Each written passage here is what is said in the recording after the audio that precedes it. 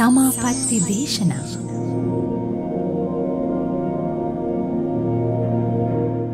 තෙරුවන් සරණයි සුපින්වත් ඔබ සැමට.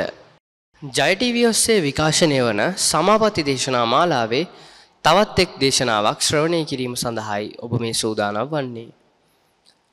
සමාපatti දේශනාව සඳහා අපගේ ගෞරවනීය ආරාධනෙන් ධම්සභා මණ්ඩපයට වැඩම වදාළ කොළඹ 7 ජාත්‍යන්තර විපස්සනා භාවනා මධ්‍යස්ථාන වාසී විද්‍යාවේදී පූජ්‍යපාද සඳලංකාවේ කල්යාණ දර්ශන ස්වාමින් වහන්සේ පාද නමස්කාර පූර්වකව පිළිගනු ලබනවා.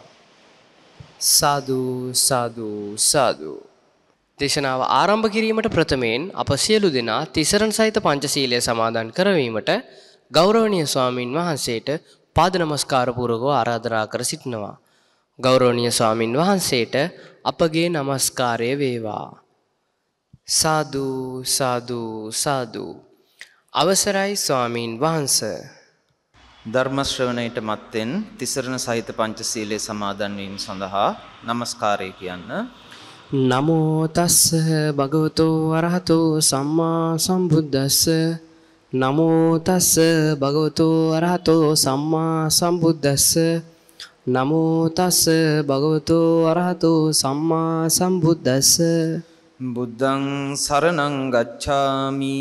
බුද්ධං සරණං ගච්ඡාමි. ධම්මං සරණං ගච්ඡාමි. ධම්මං සරණං ගච්ඡාමි. සංඝං සරණං ගච්ඡාමි. සංඝං සරණං ගච්ඡාමි.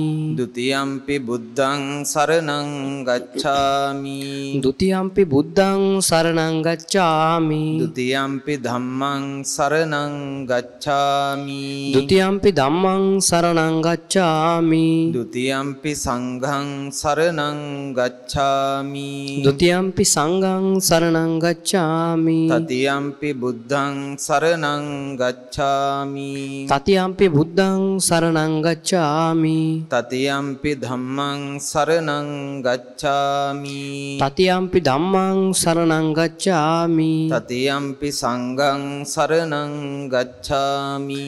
තතියම්පි සංඝං සරණං ගච්ඡාමි. සරණාගමනං සම්පුන්නං ආම භන්තේ. පාණාතිපාතා වේරමණී සික්ඛාපදං සමාදියාමි.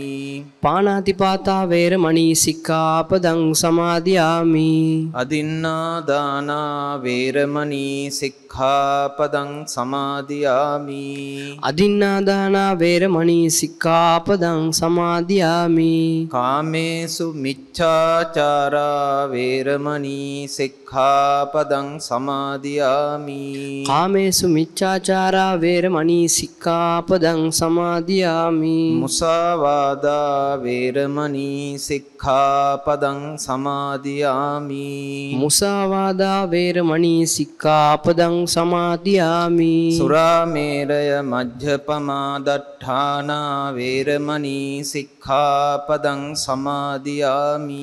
සුරාමේරය මජ්ජපමා දට්ඨානා වේරමණී සික්ඛාපදං සමාදියාමි.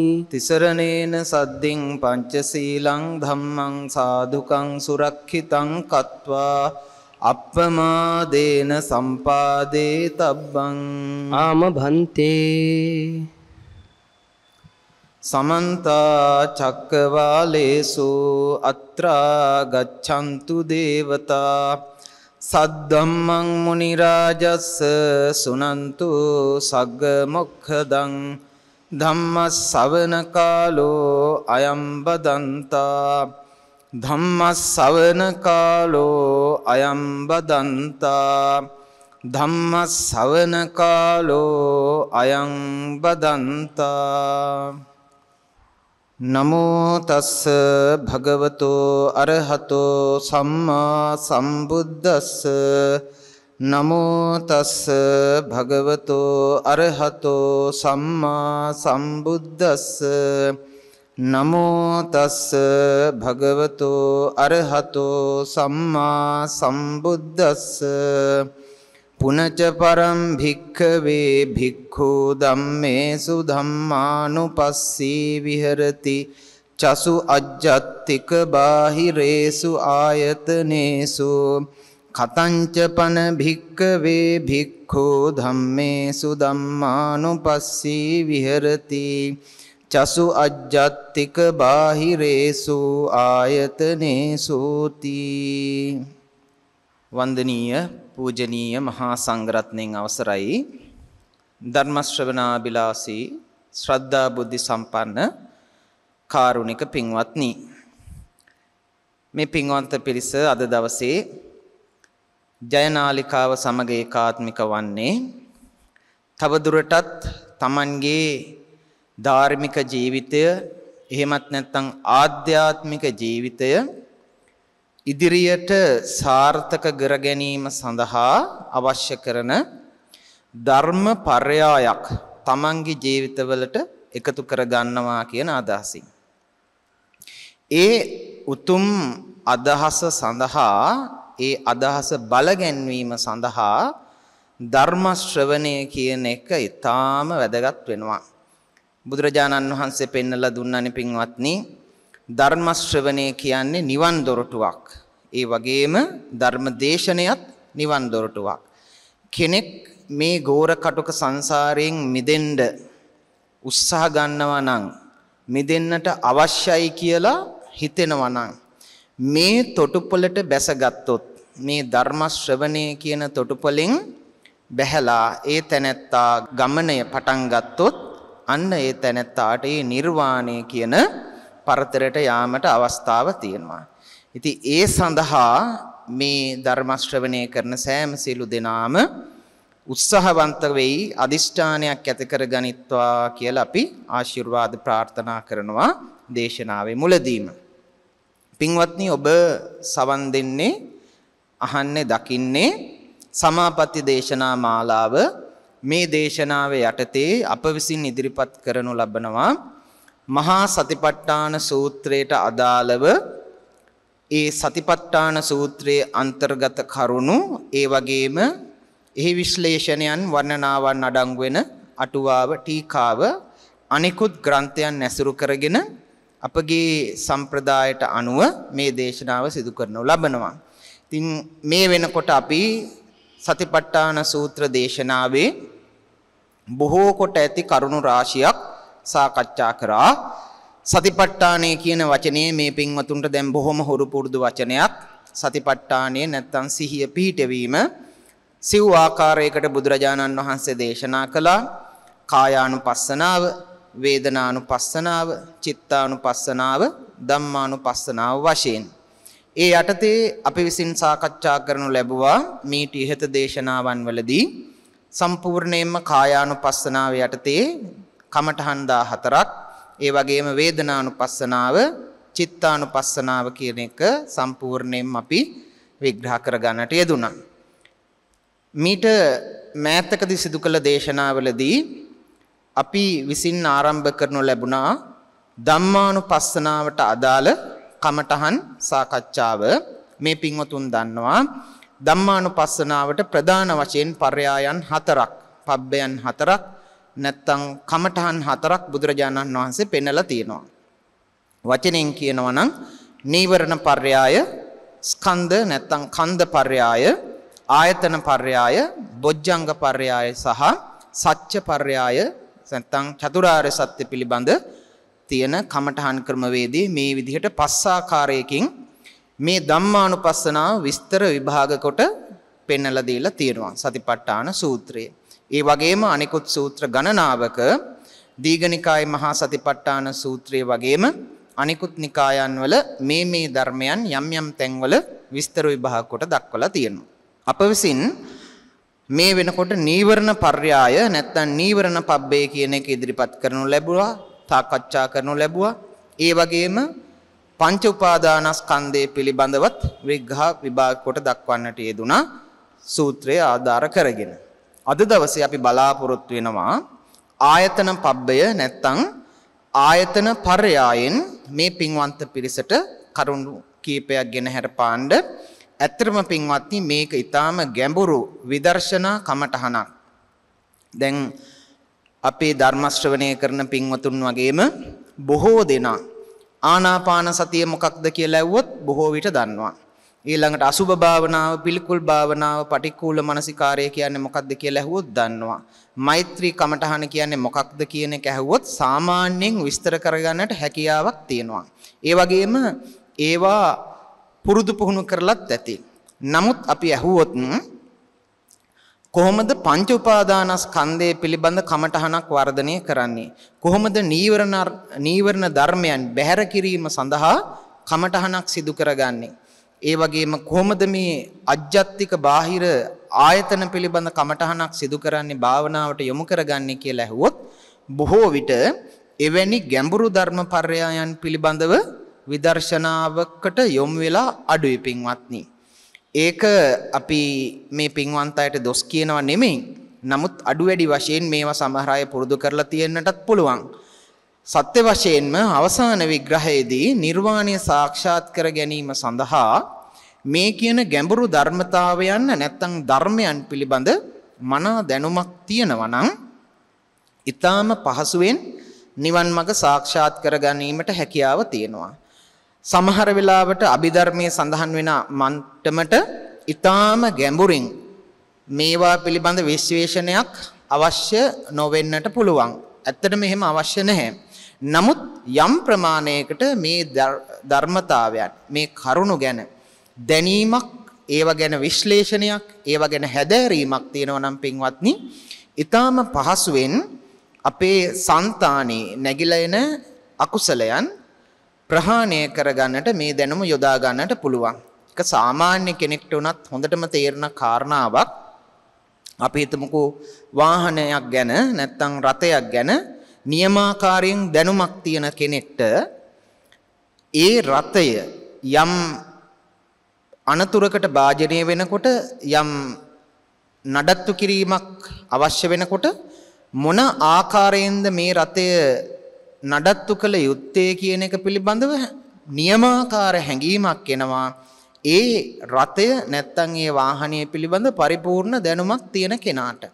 සාමාන්‍යයෙන් මූලිකව එහි කොටස් පිළිබඳව ලොකු දැනුමක් නැති කෙනාට වාහනේ යම් අඩපණ වීමක් පමණයි හඳුනා ගන්නට හැකියාව තියෙනවා. ඉතින් මේ උදාහරණය කල්පනා කරන්න පින්වත්නි, අපේ ජීවිතයේ නැත්නම් අප විසින් හැදෑරිය යුතු මේ ගැඹුරු ධර්මතාවයන්, ආයතනයන්, අධ්‍යාත්මික ආයතන, බාහිර ආයතන, පංච උපාදානස්කන්ධය, ඒ වගේම පංච නීවරණයන්, සප්ත බොජ්ජංගයන්, චතුරාර්ය සත්‍යයන්, මේ ආදී කොට ඇති ගැඹුරු ධර්මයන් අප විසින් පුරුදු පුහුණු කරනවා නම් අන්න අපි අනතුරටපත් වෙනකොට නැත්තම් ශෝක පරිදේවයන් ඇති වෙනකොට, දුක්ඛ දෝමනස්යන් ඇති වෙනකොට, ඒක හරියට වාහනේ අඩපණ වුණා වගේ සමහර වෙලාවට අපි දන්නේ නැත්තම් මොකක් නිසාද මේ දුක ඇති වෙන්නේ කියලා, මොකක්ද හේතුව කියලා, අන්න එතකොට අපි අසරණ භාවයක් ඇති වෙනවා. එහෙනම් පින්වත්නි, හොඳටම කල්පනා කරන්න අපේ ජීවිතේ නැත්තම් අපිට ලැබිලා තියෙන මේ ශරීරය ඇතුළු කොට ඇති මනසෙන් හටගන්න බලපවත්වන මේ සිතිවිලි පරම්පරාව, ඒ වගේම වෙන පරයයකින් කියනවා නම් නාමයන්, රූපයන් පිළිබඳ ගැඹුරු අවබෝධයක් තියෙනවා නම් අපේ හිත ලෙඩ වෙන වෙලාවට, ගත ලෙඩ වෙන වෙලාවට, යම් නඩත්තුවක් අවශ්‍ය වෙන වෙලාවට මොන ආකාරයෙන්ද මේ අපිට ලැබිලා තියෙන අපේ ශරීරය හා මනස කියන එක පාලනය කරගත යුත්තේ, ඒකට අවශ්‍ය පිළියම මොකක්ද කියන එක පිළිබඳව ඊටාම ෂණයකදී නැත්නම් ඊටාම ඉක්මනින් ඒ මානසිකාරය නැగిලා යන විදිහට කටයුතු හදා ගන්නට පුළුවන්. ඉතින් ඒකට තමයි මේ කමඨහන් මේ විදිහට විග්‍රහ කරමින් බුදුරජාණන් වහන්සේ විස්තර කර දක්වන්නට යෙදුනේ. මොකද ওই පින්වන්ත අයට තේරෙනවා ඇති මේක ලේසි පහසු කටයුත්තක් නෙමේ බුදුරජාණන් වහන්සේ කරලා තියෙන්නේ. උන්වහන්සේ ඊටාම දුෂ්කරව මේ ධර්මය අවබෝධ කරා, ඊටාම දුෂ්කර කාර්යයක් කළා. ඒ අවබෝධ කරගත්ත ධර්මය අපිට තේරුම් ගන්න පුළුවන් වෙන ආකාරයට වචනයට පරිවර්තනය කරලා යම් ආකාරයක ගැඹුරකින් මේක දේශනා කරන්නට යෙදුණා. සරල කරනවා කියලා සමහර දේවල් පින්වත්නි අනවශ්‍ය සරල කිරීමක් කරන්න බෑ. එතකොට ඒකේ තියෙන නියමාකාර හරය නැත්නම් ඒකේ ගැඹුරුභාවය, ඒකේ නියම තත්වය නැති වෙලා යනවා. ඒක නිසා සමහර විට යම් මේ ධර්මයේ ශ්‍රවණය කෙනෙක් කරන කෙනෙක්ට හිතෙන්න පුළුවන් මේක ඊටාම ගැඹුරු දෙයක් මේක අපිට හරියන්නේ නැහැ කියලා. නමුත් කල්පනා කරන්න ඔබ කුඩා කාලයේදී සමහර දේවල් ඔබට බැරි වුණා. පළමු වසරේදී බැරි වුණ දේවල් ඒ වසර අවසානයේ නැත්තම් දෙවෙනි තුන්වෙනි වසරට යනකොට බොහෝ පහසු දේවල් වුණා. ඒ වගේම ශිෂ්‍යත්ව විභාග ලියන කාලේ අමාරු දේවල් සාමාන්‍ය පෙළ මට්ටමේදී බොහෝ පහසු දේවල් වුණා. උසස් පෙළ මට්ටමේදී සාමාන්‍ය පෙළ දේවල් ඊටාම පහසු දේවල් බවට පෙනී ගියා. මෙන්න මේ ආකාරයට ඔබ මුහුකුරා යනවත් එක්ක ධර්මයේ ඉදිරියට යනවත් සමග මේ අවබෝධ කරගත යුතු ධර්මයන් පිළිබඳ ගැඹුරු අධ්‍යයනයක් විශ්ලේෂණයක් කරනවා නම් ක්‍රමයෙන් ඔබගේ ප්‍රඥාව දියුණු වෙනවත් එක්කම පින්වත්නි මේවා ඔබට අවබෝධ කර ගැනීමට ඔබට සාක්ෂාත් කර ගැනීමට හැකියාව තියෙනවා. ඒක නිසා නොපසුබට වීම නෙමේ කළ යුත්තේ මේවා පිළිබඳ පුළුල් අධ්‍යයනයක යෙදීමයි. එහෙම අධ්‍යයනයක යෙදුනොත් ඔබට හැකියාව ඇති වෙනවා මේ ධර්මතාවයන් දියුණු කරගෙන ඒ නිර්වාණය සාක්ෂාත් කරන්න. පින්වත්නි අද දවසේ අපි සාකච්ඡා කරන්නේ ආයතන පර්යාය මහා සතිපට්ඨාන සූත්‍රයේ බුදුරජාණන් වහන්සේ පෙන්නලා තියෙනවා ඉද බික්ඛවේ බික්ඛු චක්කුංච පජානාති රූපේච පජානාති. කොහොමද ආයතන කියන දේවල් යෝගාවචරයෙක් නැත්තම් භාවනාව පුරුදු කරන කෙනෙක් මුලින්ම අඳුනගන්නේ නැත්තම් මුලින්ම දැනගන්නේ කියලා. මේ පින්වන්ත අය දන්නවා අපිට තියෙනවා ආධ්‍යාත්මික ආයතන 6ක් ඒ වගේම අපිට ලැබෙනවා බාහිර ආයතන 6ක් ඒවට අනුකූලව. ආයතනයක් ගත්තාම ආයතන කියන වචනේම මේ පින්වන්ත අයට පැහැදිලි ආයතනයක් කියපුවාම බොහෝ වැඩ කටයුතු රාශියක් සිදු කරන තැනක්. ඇයි මේ ඇසට චක්කායතනය නැත්තම් චක්කු ආයතනය කියලා කියන්නේ? බලන්න එතනත් යම් ක්‍රියාවලියක් වැඩ ටිකක් සිද්ධ වෙනවා. අපි මෙහෙම ආරම්භ කරමු. ඔබ ඉදිරියේ තියෙනවා ඔබ දකින්න ප්‍රිය ඊටාම සුන්දර රූපයක්. ඔබ මනාප ඔබ කැමති ඔබට ඉෂ්ට වූ කාන්ත වූ මනාප වූ ප්‍රිය රූපයක් තියෙනවා. ඒ රූපය දකින්නවත් එක්ක පින්වත්නි ඒ රූපය දැකීම මාත්‍රය නිසා එතනින් නවතින්නේ නැහැ. ඒ දැකීමත් එක්ක ප්‍රිය රූපයක් නිසා යම් තණ්හා මිශ්‍රිත හැඟීම් රාශියක් සිතවිලි පරම්පරාවක් හට ගන්නවා. මේ රූපය මගේ වුණා නම් හොඳයි ආදී කොට ඇති ලෝභ සහගත තෘෂ්ණා සහගත සිතවිලි පරම්පරාවක් හට ගන්නවා. සමහර වෙලාවට ඒකේ අනිත් පැත්ත ගත්තහම අනිෂ්ට වූ අමනාප වූ රළු වූ දෙයක් දකිනකොට ඒ දැකීම නිසා එතනින් නවතින්නේ නැතුව ඒ අමනාප ස්වභාවය ඔබේ සිතේ යම් ගැටීමක් ඇති කරනවා. අපි පළමු අවස්ථාවට යමු. ඉෂ්ඨකාන්ත මනාප සුන්දර රූපයක් දකිනකොට බොහෝ විට අපි මේක ඊටාම විවෘතව කතා කරගමු. දැන් තරුණ පිරිමි දරුවෙක්ට තරුණ ගැහැණු දැරිවියක් දකිනකොට යම් රාගික හැඟීමක් ඇති වෙන්නට පුළුවන්. ඒ වගේම සමහර විට විෂම තත්වයන් නිසා වැඩිහිටියයට වුණත් මෙවැනි තත්වයන් ඇතිවීමේ හැකියාව තියෙනවා.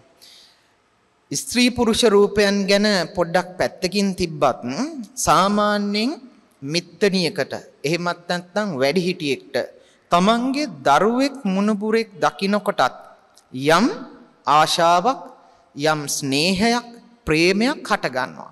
මේ ඔක්කොම අවසාන විග්‍රහයේදී පින්වත්නි වැටෙන්නේ තෘෂ්ණාවට එහෙම නැත්නම් ලෝභය කියන ඒ ධර්මතාවයට.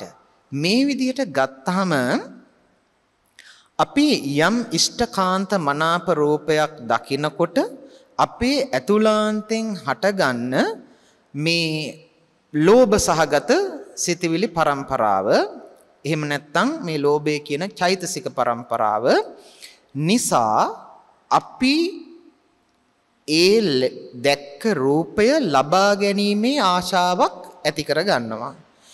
ඒ ලබා ගැනීම නැති වෙනකොට ඒක අපිට ලැබෙන්නේ නැති වුනහම අපිට රිදෙනවා. බලන්න හොඳට කල්පනා කරන්න මේක අපි විවෘතව ටිකක් ගැඹුරින් සාකච්ඡා කරගමු.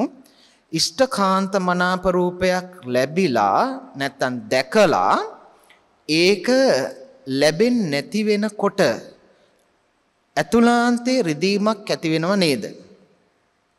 නමුත් සමහර වෙලාවට අපි ඒක යටපත් බොහෝ වෙලාවට අපි ඒක යටපත් කරනවා. කුමක් මගින්ද? අපි සමාජයේ අත්පත් කරගෙන තියෙන කීර්ති නාමය නිසා. අපි සමාජයේ ඇති කරගෙන තියෙන සදාචාර මට්ටම් නිසා. අපේ සංස්කෘතිය නිසා. ඒක අපි යටපත් කරනවා. ඒක තමයි මිනිස්යන්ගේ තියෙන උතුම් ගුණය.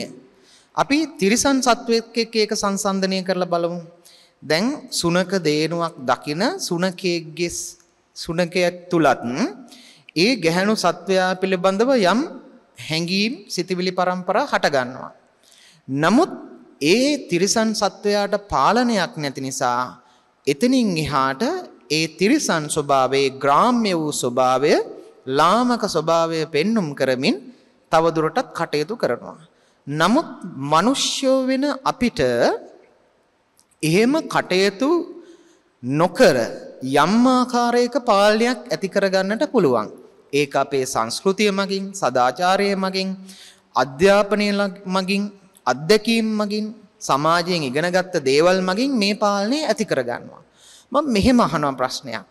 මේ පාලනය අපි කොච්චර තියාගත්තත් පින්වත්නි, අර රූපය දකිනකොට ඇතිවෙන නොසන්සුන්භාවය, ඇතුළාන්ත කැළඹීම, ඇතුළාන්තයෙන් ඇතිවන සිතිවිලි, චිත්ත වේගයන් නිසා හටගන්න යම් දැවෙන තැවෙන ස්වභාවය තවමත් පවතිනවා නේද?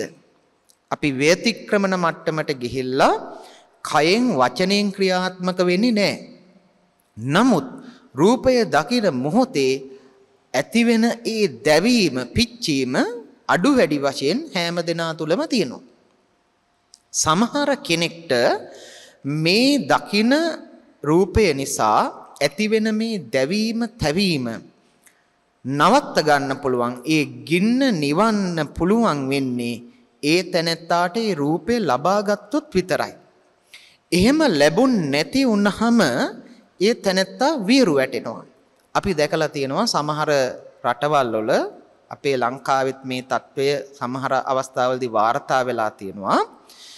Taman කැමැති ඇලුම් කරන ඒ කාන්තාව නැත්තම් ගැහැණු ළමයාව ලබා ගන්න බැරි වීම නිසා ඇසිඩ් ප්‍රහාර දියත් කරන අවස්ථා. මෙතනදී ඒ ඇසිඩ් ප්‍රහාරයට ලක් වෙන ඒ ගැහැණු දරුවා නැත්තම් කාන්තාව ගැන, අසරණභාවය ගැන අමුතුවෙන් විග්‍රහ කරන්න අවශ්‍ය නැහැ.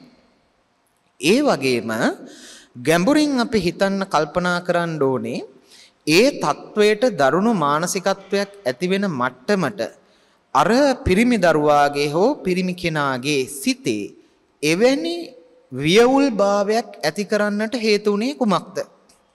මූලිකව ඇති වෙන දැවීම, පිච්චීම එයාලට පාලනය කරගන්න බැරි වුණා.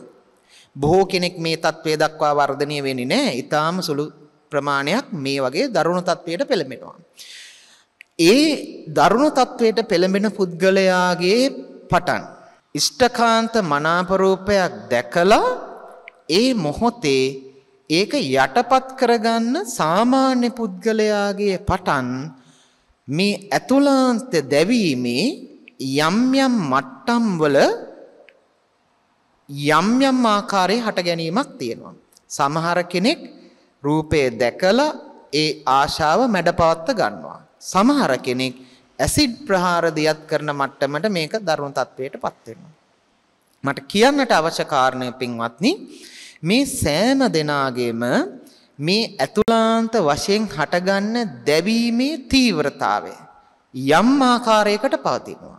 ඊටාම සදාචාරාත්මකව හැදෙන පුද්ගලයෙක්ගේ වුණත් ඊටාම සුළු තීව්‍රතාවයකින් ඒක හටගන්නවා, ඉක්මනින් ප්‍රහාණය වෙනවා, පහ වෙලා යනවා. නමුත් ඇසිඩ් ප්‍රහාරයක් දියත් කරන මට්ටමට දරුණු సంతානයක් ඇති කරගන්න කෙනාට ඒ ඇතුළාන්තයේ ඇතිවන දැවීම යාට ලේසියෙන් පාලනය කරගන්නට බෑ.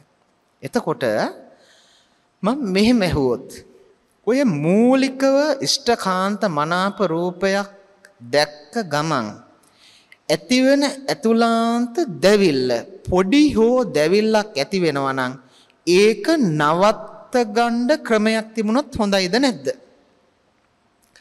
පිළිතුර පැහැදිලි පින්වත්නි. අන්න ඒ දැවිල්ල නවත්ත ගන්න තිබුණොත් ඊටාම සුවයක් පහසුවක් ඇති වෙනවා. බොහෝ වෙලාවට අපි ඉෂ්ඨකාන්ත මනාප රූපයක් දකිනකොට ඇතිවෙන ඒ දැවීම සුළු වශයෙන් හෝ ඇතිවෙන දැවීම නවත්ත ගන්නේ ඊට වඩා එහා ගිය එකක්. නැත්තම් වෙනත් වූ එක්ක ඉෂ්ඨකාන්ත මනාප රූපයක්, ශබ්දයක්, රසයක්, ගන්ධයක්, ස්පර්ශයක් නැත්තම් අරමුණක් ඒ මොහොතේ වෙනත් එකකට පරිවර්තනය වෙලා. ඒ කියන්නේ මුලින්ම ඇතිවෙන රූපය නිසා ඇතිවන ඇතුළාන්ත දැවීම දරුණු තත්වයට යන්න දෙන්නේ නැතුව වළක්වගන්නේ ඒ ෂණය පහු කරගෙන ඊළඟ මොහොතේ සිතේ ඇතිවෙන වෙන මොකක් හරි ඊට අදාළ නොවන අරමුණක් නිසා. එතකොට අපි කරන්නේ බොහෝ වෙලාවට ඇතුළාන්තෙන් ඇතිවෙන දැවීමක් වෙන දැවිල්ලකට මාරු කරනවා. ඉෂ්ඨකාන්ත මනාප රූපයක් මගේ කියලා අල්ලගන්න ඕන කියලා හිතෙනකොට අපි ඉක්මනට ඒක මාරු කරගන්නවා ඊට වඩා වෙනස් සිතවිල්ලකට. සමහර විට ඒක සාමාන්‍යයෙන් උපේක්ෂාවකින් හරි යට කරනවා. එහෙම නැත්නම් ඊට වඩා වෙනස් දෙයක් අපි හිතනවා. මෙහෙමනේ අපි සාමාන්‍යයෙන් යට කරන්නේ. අන්න ඊට වඩා ස්ථිර විසඳුමකට යන්න පුළුවන් නම් පින්වත්නි සුළු හෝ ඇතුළාන්තයෙන් ඇතිවන දැවීම නවත්ත ගන්න පුළුවන්. මේක තාම ගැඹුරු කතාවක් මම දේශනා කරන්නේ ප්‍රකාශ කරන්නේ නිවිහැනහිල්ල මේක කල්පනා කරලා බලන්න මේ පින්වන්ත අය මේකට ස්ථීර විසඳුමකට අපි යන්න ඕනේ. ඇයි එහෙම කියන්නේ? එහෙම ස්ථීර විසඳුමකට යන්නේ නැති තාක්කල් අපිට ලැබිලා තියෙන මේ ඇසේ හැටියට ඒකට වර්ණ රූපයක් යොමු වෙනකොට ඒහා සමානව එක්ක දේශයක් නැත්තම් ලෝභයක් හටගන්න. එහෙම තමයි මේකේ ස්වභාවය. දැන් අපි මේ විදිහට රූපයක් දකිනකොට ඔන්න ඇස තියෙනවා, චක්ෂුව තියෙනවා, ඒකට රූපයක් ආපාතනය වෙලා එතන රූපායතනේ බාහිර රූපය කියන එකත් හටගෙන ආධ්‍යාත්මික චක්කායතනේ ආයතනයේ තියෙනවා, බාහිර රූපායතනයේ තියෙනවා. එතන විඥානයක් ක්‍රියාත්මක වෙනවා, චක්කු විඥානය. මෙන්න මේ විදිහට මෙතන ක්‍රියාත්මක වෙන ආකාරය අපි විශ්ලේෂණය කරොත් කොහොමද අපි මේ දැකීම කියන සංසිද්ධිය අපි විශ්ලේෂණය කරමු. ඔන්න බලන්න අපිට තියෙනවා ඇහැක්. මේ ඇහි හැම තැනටම පේන්නේ නැහනේ. ඇහි පේන තැනක් තියෙනවා. ඒකට සාමාන්‍යයෙන් දැනට තියෙන ජීව විද්‍යාවෙන් කියනවා කහලපය නැත්නම් මධ්‍ය කූපය කියලා. මේ පිළිබඳව සාමාන්‍යයෙන් ඔය විද්‍යා පොතකින් හොයාගන්න පුළුවන්. අපි ඒක පැත්තකින් තියමුකෝ. ධර්මයේ සඳහන් වෙනවා ඇසේ චක්ෂු ප්‍රසාදය කියලා තැනක් තියෙනවා. අන්න ඒ චක්ෂු ප්‍රසාදය කියන යම් රූපී ස්වභාවයක් තියෙනවා. ඒකට ගෝචර වෙන තැන තමයි වර්ණය කියන රූපය. ඒතර අධ්‍යාත්මිකව තියෙන ආයතනය තමයි මේ චක්ඛායතනේ නැත්නම් චක්කු ප්‍රසාදය. ඒකට ආපාත වෙන බාහිර දේ තමයි වර්ණ රූපය. දැන් බලන්න එකම පුද්ගලයා දෙස උනත් පින්වත්නි උදෑසන බලනකොට, දවල්ට බලනකොට, රාත්‍රියේ බලනකොට යම් ආකාරයක වෙනසක් තියෙනවා. හොඳට ආලෝක තත්වයන් තියෙන තැනක ඒ තැනැත්තාව නිරීක්ෂණය කරනකොට වගේ නෙමෙයි, අඳුරේ ඒ තැනැත්තාව නිරීක්ෂණය කරනකොට යම් වෙනසක් තියෙනවා. එහෙනම් බාහිර රූපය නැත්තම් බාහිර රූපායතනෙ යම් යම් වෙනස්කම් නිසා මේ චක්ෂු ප්‍රසාදය නැත්තම් චක්කායතනේ ආධ්‍යාත්මික චක්කායතනේ හටගන්න ආපාතනය වෙන ස්වභාවයේ යම් වෙනසක් තියෙනවා. එහෙනම් ආධ්‍යාත්මික රූපයයි ආධ්‍යාත්මික චක්ෂුවයි බාහිර රූපායතනයයි මේ දෙකේ හමුවීමක් මෙතන තියෙනවා.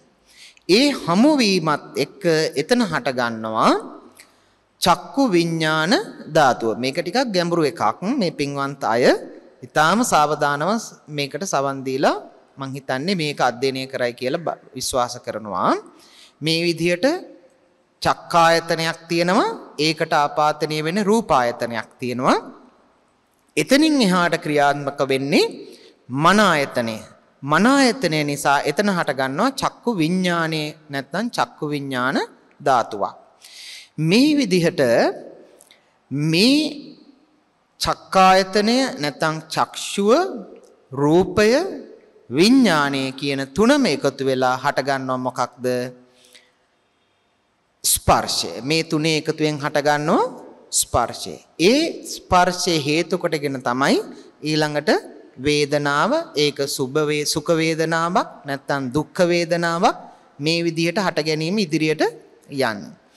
දැන් මෙන්න මේ කියන ටික අපිට කඩා ගන්න පුළුවන් නම්, මේ ආයතන කියන ඒවා ටික අපිට කඩා ගන්න පුළුවන් නම්, අපිට තියෙන ගැටලුව තමයි ඉෂ්ඨකාන්ත මනාප රූපයක් දකිනකොට යම් ආකාරයේ දැවීමක් තියෙනවා, රිදීමක් තියෙනවා, පිච්චෙන ගතියක් තියෙනවා. ඒක නවත්ත ගන්න ඕනේ. ඒක නවත්ත ගන්න අපි කරන්නේ ඒකෙන් රිදෙනකොට වෙන එකක් දිහා නිරීක්ෂණය කරනවා. ඒකෙනුත් රිදෙනකොට තව දෙයක් දිහා නිරීක්ෂණය කරනවා. නැත්තම් වෙන හඬක් ශ්‍රවණය කරනවා. නැත්තම් වෙන රසයකට මාරු කරනවා. මෙහෙම හැදෙන වේදනාවන් දැනීම මාරු කර යටපත් කිරීමකුයි කරන්නේ. නමුත් ඔබට පුළුවන් නම් රූපය දකින අවස්ථාවේදී මේ රූපය දැකීමේ ක්‍රියාවලිය නිරීක්ෂණය කරන්න. කොහොමද?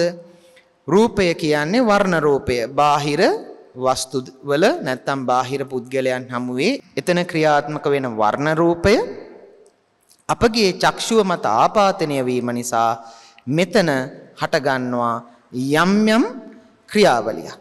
අන්න ඒ ටික අනුගත වීලා ඒ ටික අත්දකින්න පුළුවන් නම් පින්වත්නි, ඒ ටික දකින මොහොතේම අර දැවිල්ල පිච්චිල්ල වළක්ව ගන්න පුළුවන්. ඒ කොහොමද? අපි දන්නවා මේ චක්ෂු ප්‍රසාදය මත මේ රූපායතනය නැත්තම් මේ වර්ණ රූපය ආපාතනය වීම නිසා තමයි මෙවැනි රූපයක් මට පෙනෙන්නේ. දැන් ඔන්න මම මේක ඉෂ්ටයි කාන්තයි මනාපයි කියලා අල්ලගත්ත නිසා තමයි මට මෙවැනි වේදනාවක් රිදීමක් ඇති වෙන්නේ කියන එක විශ්ලේෂණය කරගත්තොත් අන්න එතකොට පින්වත්නි අර දැවෙන රිදෙන ස්වභාවය නවත්ත ගන්න පුළුවන්. ඉතින් මේක අපි සාමාන්‍යයෙන් එකපාරක් කල්පනා කරා කියලා මේ தત્ත්වය දියුණු වෙන්නේ නැහැ. ඒක දියුණු කරගන්න නම් අපි මොකක් කරන්න ඕනද?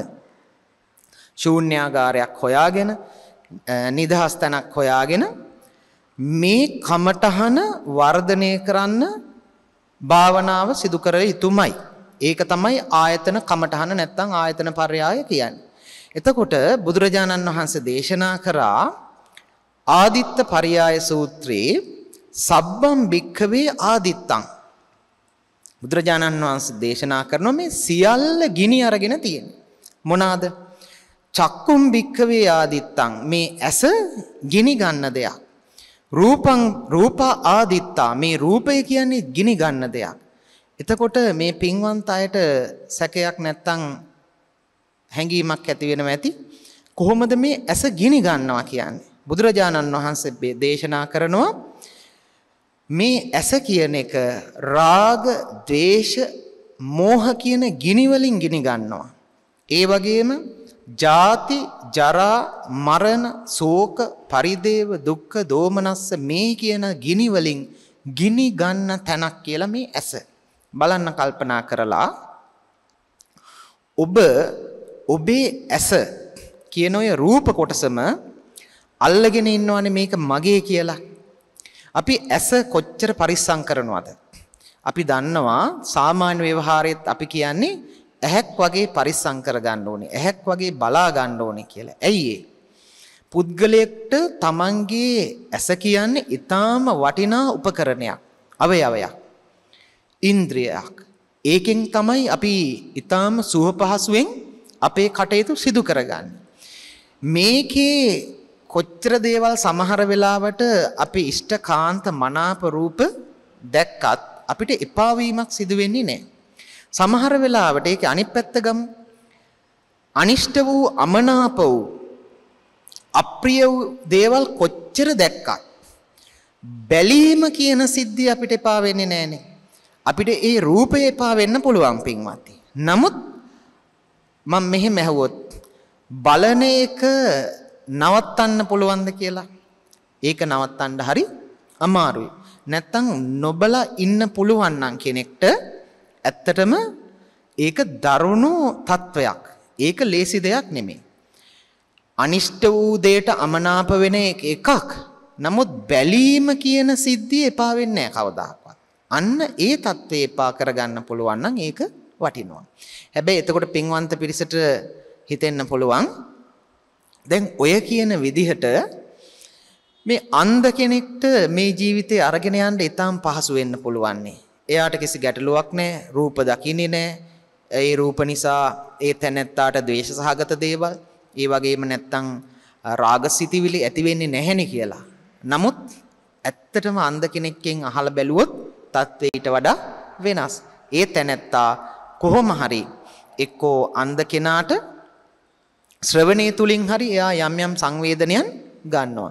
නමුත් ඒ තැනැත්තාටත් S2 තිබුණොත් හොඳයි නැද්ද කියලා ඇහුවොත් පින්වත්නි අනිවාර්යෙන් ඒ පුද්ගලයා බැලීම නැත්තම් දැකීම කියන එකට බොහෝ කොට ඇලුම් කරනවා ආශා කරනවා. ඒක නිසා චක්ෂුව නැති වුණා කියලා නැත්තම් පෙනීම නැති වුණා කියලා අන්ධ පුද්ගලයෙක් වුණා කියලා මේ තියෙන දරුණු තත්වයන් මගේ හැරවගෙන යන්න බෑ. ඒක කපන්න පුළුවන් එකම ක්‍රමය පින්වත්නි මේ විදිහට මේකේ තියෙන ගැඹුර නියමාකාරයෙන් අවබෝධ කර ගැනීමමයි. ඉතින් මේ විදිහට බුදුරජාණන් වහන්සේ පෙන්වලා දුන්නේ චක්ෂුව කියන ආයතනය නැත්තම් චක්කායතනය කියන එකත් මගේ කියලා අල්ල ගැනීම නිසා ඒක රාගගින්නෙන් දැනෙනවා. ඒ වගේම ද්වේෂගින්නෙන් දැවෙනවා. මෝහගින්නෙන් දැවෙනවා. ඒ විතරක් නෙමෙයි බාහිර රූපයන් ඒවා මගේ කියලා අල්ලගත්තාම ඒවා වෙනස් වීම නිසා යම් දුකක් දෝමනස්සයක් ඇති වෙනවා. බලන්න බාහිර රූපයන් ජරාවට යනවා. ඒ වගේම වෙනස් වෙන විපරිණාම ස්වභාවයක් තියෙනවා. පුද්ගලයන් මරණයටපත් වෙනවා. ජාති ජරා මරණ ව්‍යාධි මේ කියන ධර්මතාවයන්ට ගොදුරු වෙනවා. මේ ගොදුරු වෙනකොට අනිවාර්යෙන් ශෝකයන් පරිදේවයන් ඇති වෙනවා. ඔබගේ චක්ෂුව උනත් ටිකෙන් ටික පෙනීම දුර්වල වෙනකොට මොකද වෙන්නේ? ගින්නක් ඇති වෙනවා. ඒක තමයි ශෝකය පරිදේවය, දුක්ඛය, දෝමනස්සය. ඒක තමයි බොහෝ වියදම් කරලා ඇස ආරක්ෂා කරගන්නට යම් යම් ශල්‍ය කර්මයන් කරන්නේ. ඒ වගේම උපැස් යුවලවල් පළඳින්නේ මේ වගේ. ඒ විතරක් නෙමේ නූතනීය අපි දැකලා තියෙනවා ඇස ලස්සන කර ගැනීම සඳහාත් බොහෝ වෙහෙස මහන්සි වෙනවා. ඉතින් මේවා පිළිබඳ නියමාකාරයෙන් අවබෝධයක් තියෙනවා නම් පින්වත්නි චක්ෂුව නිසා ඇති කරගන්න දැවීම තැවීම නවත්ව ගන්න හැකියාව තියෙනවා. ඉතින් මේ විදිහට කෙනෙක් තමන්ගේ ආධ්‍යාත්මික චක්ෂු ආයතනය පිළිබඳ අවබෝධයක් ඇති කරගන්නට ඕනේ. ඒ වගේම ඒකට ගෝචර වෙන රූපායතනය නැත්තම් බාහිර රූපය මොන වගේද කියන එක පිළිබඳව රූපායතනය පිළිබඳ ගැඹුරින් විශ්ලේෂණයක් යෙදෙන්න ඕනේ. මේ විදිහට විශ්ලේෂණයක යෙදෙනකොට බුදුරජාණන් වහන්සේ දේශනා කරා තාච අනුප්පන්නස්ස සංයෝජනස්ස උප්පාදෝ හෝති තංච පජානාති. යම් නූපන් සංයෝජනයක් ඇති වෙනවාද? ඇස නිසා රූපය නිසා යම් සංයෝජනයක් හට ගන්නවාද? අන්නේ හට ගන්නා සංයෝජනය දැනගන්නවා. මොකක් නිසාද මේ සංයෝජනයන් නැති වෙන්නේ? අයෝනිසෝ මනසිකාරය නිසා. අන්න ඒ අයෝනිසෝ මනසිකාරය නිසා බැඳීම් ටිකක් හට ගන්නවා කියලා මේ පුද්ගලයා විදර්ශකයා යෝගීවරයා දැනගන්නවා. බලන්න මොනවාද පින්වත්නි සංයෝජනයන් කියන්නේ? භවයේ බැඳ තබන කෙලෙස් බැමි නැත්තම් ගැටවලට කියනවා සංයෝජනයන්. මේ පින්වන්ත අය අහලා තියෙනවා උද්දම්භාගිය සංයෝජන, ඕරම්භාගිය සංයෝජනයන් කියලා සංයෝජනයන් 10ක්. ඒ වගේම අභිධර්මයේ සඳහන් වෙනවා ඊට වඩා වෙනස් ක්‍රමවේදයකින් සංයෝජන 10ක්. මොනවාද? කාමරාග, භවරාග, පටිඝ, මාන, දිට්ඨි, විචිකිච්ඡා, සීලබ්බත පරාමාස, ඉච්ඡා, මච්චරිය, අවිජ්ජා. සාමාන්‍යයෙන් උද්දම්භාගීය සංයෝජනය, ඕරම්භාගීය සංයෝජනය කියලා සක්කාය දිට්ඨි, විචිකිච්ඡා, සීලබ්බත, පරාමාස ආදී කොට ඇති මෙම 10 සූත්‍රාන්තර ක්‍රමයට තමයි විස්තර කරන්නේ. අභිධර්ම ක්‍රමයෙන් පොඩි වෙනසක් ඇතුව විස්තර කරනවා කාමරාගය. මොකක්ද කාමරාගය කියන්නේ? බාහිර කාම වස්තුන් ගැන තියෙන ආසාව. ඊළඟට භවරාගය. කාම රූප අරූප භවයන්ට තියෙන ආසාව. පටිඝය. ද්වේෂය, ක්‍රෝධය, බද්ධ වෛරය. ඊළඟට මානය. උඩඟු බව, සෙය්‍යමාන, සදිසමාන, හීනමාන. ඊළඟට දිට්ඨි. දිට්ඨිය කියන්නේ ආත්ම දෘෂ්ටිය. ආත්මයක් තියෙනවා කියන හැඟීම. සත්වයක් පුද්ගලයෙක් ඉන්නවා කියන හැඟීම. විචිකිච්ඡාව. බුද්ධ ආදී අටතැන් ගැන සැකය. බුදුරජාණන් වහන්සේ ගැන සැකයි, සද්ධර්මයේ ගැන සැකයි, ඒ වගේම සංඝ රත්නය ගැන සැකයි, සීලය ගැන සැකයි, මේ ආදී කොට ඇති විචිකිච්ඡාව. ඊළඟට සීලබ්බත පරාමාසයන්. යම් යම් සීල වෘතයන් කුමක් සඳහාද? නිර්වාණය නැත්තම් විමුක්තිය සඳහා සමහර ගවයන් විදිහට ක්‍රියා කරනවා, සුනකයන් විදිහට ක්‍රියා කරනවා. ඒකෙන් විමුක්තිය ප්‍රාර්ථනා කරනවා. මෙවැනි තිරච්ඡාන ක්‍රමවේදයන්. ඉරිසියාව, ඉච්ඡා, අනුන්ගේ දියුණුව නොරිස්සීම. ඊළඟට මච්චරිය, මසුරු බව, තමාගේ සම්පත් අනුන්ට නොලැබේවේයි සිතීම. අවසාන වශයෙන් අවිජ්ජාව. අවිජ්ජාව කියන්නේ කාම විශේෂයෙන්ම නාම රූපයන්ගේ ස්වභාව ලක්ෂණ නොදැනීම, වර්ධවා ගැනීම. මේ ආකාරයේ කොට ඇති අවිද්‍යාව අනිකුත් සියලුම සංයෝජනයන් හා එකට බැඳිලා ක්‍රියාත්මක වෙනවා. ඉතින් මේ සංයෝජනයන් කොහොමද හටගන්නේ? ඉෂ්ඨකාන්ත මනාප රූපයක් දැක්කාම ඒ රූපායතනයේ හේතු කොටගෙන කෙනෙක්ට කාමරාගයක් ඇති වෙනවා. එහෙමත් නැත්නම් මේ භවයට තව තව ආසාවක් ඇති වෙනවා. ඊළඟට සමහර කෙනෙක්ට පටිඝයක්, ද්වේෂයක් ඇති වෙනවා. Tamanගේ තියෙන උසස්භාවය නිසා උඩඟුභාවයක් ඇති වෙනවා. මේ විදිහට ගත්තාම ඉරිසියාව, මසුරු බව, දිට්ඨිය, ආත්මභාවය මේ ආදී කොට ඇති සංයෝජනයන්ට මේ චක්ඛායතනය, රූපායතනය කියන දේවල් මූලික හේතු වෙනවා. එහෙනම් පින්වත්නි, අපි මූලිකව මේ චක්ෂුව නිසා සංයෝජනයන් නැති වෙනවා. ඒ සංයෝජනයන් තව දුරටත් මේ සංසාරික ජීවිතේ භවයෙන් භවයට අපිව අරගෙන යනවා කියන එක පිළිබඳව තේරුම් ගැනීමට අවශ්‍ය වෙනවා. එහෙනම් මේ සංයෝජනයන් කොහොමද ඇති වෙන්නේ කියන එක දීර්ඝ වශයෙන් සාකච්ඡා කරන්නට කාලය නෙමෙයි. නමුත් අපි හිතනවා මේ පින්වන්ත අයට මූලිකව මේ විග්‍රහ කරන්නට යෙදුනේ ආයතනයන් කොහොමද ක්‍රියාත්මක වෙන්නේ කියලා. ඒතර ආධ්‍යාත්මික ආයතන 6ක් තියෙනවා. චක්කු, සෝත, ගාන, ජීවහා, කාය, මන කියලා. ඒවට අනුරූපව බාහිර ආයතන 6ක් තියෙනවා. රූපායතනය, සද්ධායතනය, ගන්ධායතනය, රසායතනය, පොට්ටබ්බායතනය, ඊළඟට ධම්මායතනය කියලා. මෙන්න මේවා පිළිබඳ විශ්ලේෂණයක් කරගන්නටම අවශ්‍යයි. එහෙම විශ්ලේෂණයක යෙදෙනකොට පින්වත්නි, මේ තැනැත්තා හරියටම ඇස කියන්නේ මොකක්ද, චක්ෂුව කියන්නේ මොකක්ද කියලා දැනගන්නවා. අපිට තියෙන ගැටලුව තමයි පින්වත්නි, අපි මේ ඇහැ මගේ කිය අල්ලගෙන හිටියට ඇත්තටම ඇස කියන්නේ මොකක්ද කියන එක අපි දන්නේ නැහැ. ඇත්තටම රූපේ මොකක්ද කියන එක අපි දන්නේ නැහැ. ඒ රූපය හරියට අපි අල්ලගත්තොත් ඇහැ කියන්නේ මෙන්න මේකයි, මේ ක්‍රියාත්මක භාවයක් වෙන්නේ මෙන්න මේ ආකාරයට කියලා හරියටම අවබෝධ කරගත්තොත් දුක හදන තැනම සැනසීම ඇති කරගන්නට අවස්ථාව තියෙනවා. සංසාරයේ පැවැත්ම පෝෂණය වෙන තැනම සංසාරයේ නැවැත්ම ඇතිකරන්න, නැවතීමේ තිත තියන්න අවස්ථාව තියෙනවා. ඉතින් මේ විදිහට කෙනෙක් තේරුම් ගන්නකොට ඒ තැනත්තාගේ යෝනිසෝ මනසිකාරය දියුණු වෙනවා.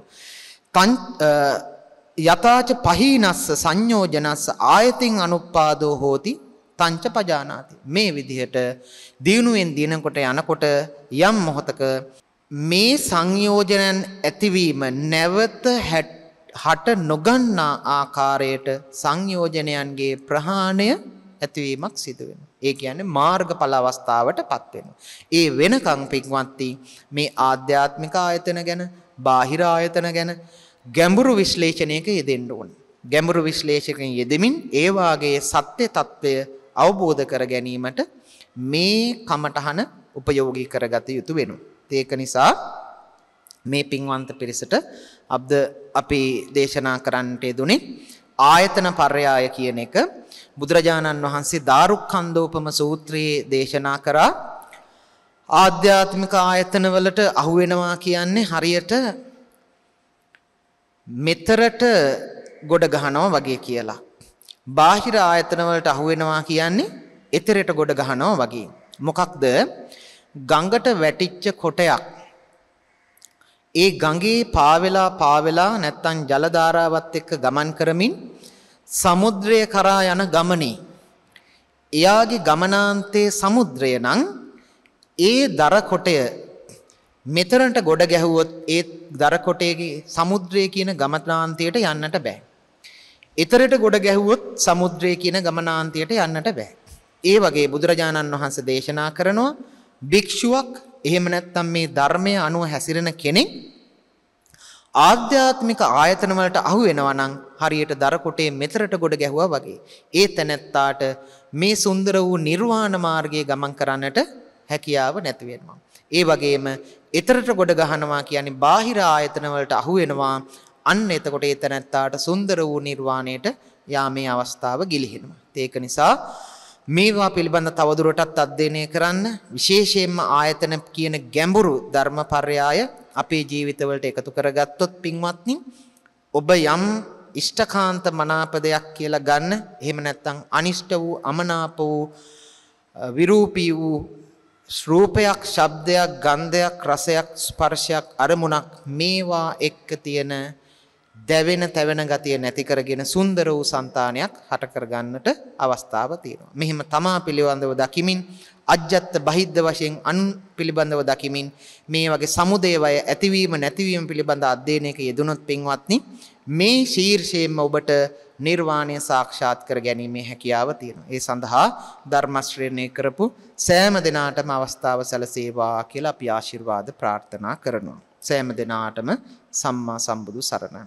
ආකාසට්ටා ච බුම්මට්ටා දේවා නාග මහිද්దికා පුඤ්ඤන්තං අනුමෝදිත්වා චිරන් රක්ඛන්තු ශාසනං චිරන් රක්ඛන්තු දේශනං චිරන් රක්ඛන්තු මම් පරන්ති. සාදු සාදු සාදු. අප කෙරෙහි අනුකම්පාවෙන් සමාපatti දේශනා පැවැත් වූ ගෞරවනීය ස්වාමීන් වහන්සේට අපගේ নমස්කාරය වේවා. උන්වහන්සේ මේ සිදු කරගෙන යනු ලබන ජාතික ශාසනික මෙහෙවර ඉදිරියටත් සිදු කරගෙන යාමට අවශ්‍ය ශක්තිය ධෛර්යය ත්‍රිවිධ රත්නයේ ආශිර්වාදය ලැබේවා. එසේනම් අද දිනට නියමිත සමාපatti දේශනාව මෙලෙස අවසන් කිරීමටයි සූදානම. ඔබ සැමට සම්මා සම්බුදු සරණයි. සමාපatti දේශනා